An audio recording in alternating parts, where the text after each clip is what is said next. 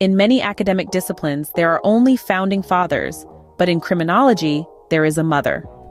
In this IUJPS Key Thinkers in Criminology series, Professor Jaishankar explores the life of Pauline Tarnowsky, who is hailed as the mother of criminology. Tarnowsky was born in Russia and studied medicine at the University of St. Petersburg.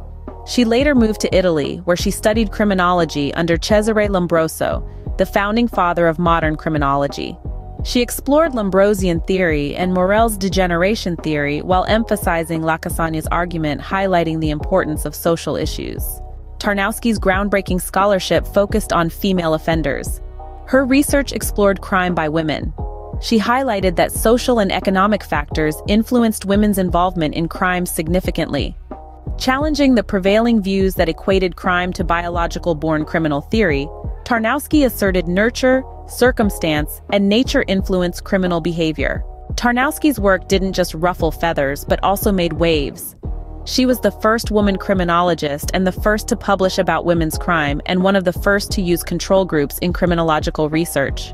Fast forward to today, Tarnowsky's contributions to criminology are being revisited. Her life and works were captured in a 2023 article by Huff Corzine and Kayla Toohey in the Journal of Criminal Justice. Her scholarship, influence on Lombroso, and ability to walk the line among the theories of born criminals, degenerative influences, and social issues is most impressive. Pauline Tarnowsky's contributions greatly influenced criminology. Her challenge to the biological theory sparked sociological criminology. Thank you.